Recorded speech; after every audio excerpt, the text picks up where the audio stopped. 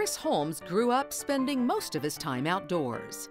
I grew up in the Peak District National Park in England. I've always been around wild places. Having worked in the national parks in both Australia and New Zealand, Chris found his way to Texas 10 years ago. He's probably the best thing the British have ever given to the United States. The national park system in the UK is a bit different than it is here. I think the biggest difference is sheer size. Texas is a huge state. Ooh, all right, hold on. Magnet.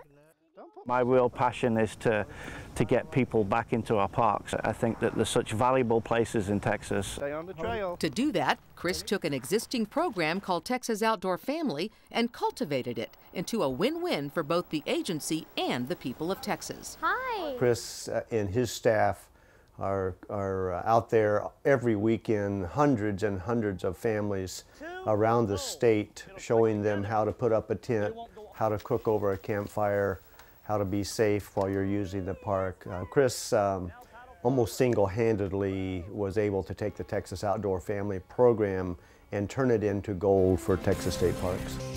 And though he may not sound like a Texan, That's right, East Texas is what I tell people. he couldn't be a more proud one. Last year I think I camped out 70 nights in the state park. And he wasn't alone. We have over 8 million visits to our state park every year. What this is, it makes coffee, can you believe it? It's special camping coffee. We deliver programs to over 800,000 people, so that's 800,000 opportunities that we can spread our mission.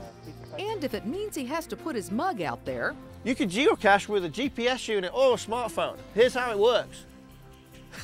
This smile at the end. he's willing to do it to get people to the parks. And we're running about 40% of the people that go to the Outdoor Family come back to a state park. So that's a real tangible evidence that it's successful. And more people coming to parks means more money to keep them open. But guess what? I think we forgot a hot dog.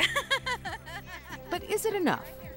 We could never do enough in my mind. The mission is so important that every one of our employees should be spreading the word, and I think they do.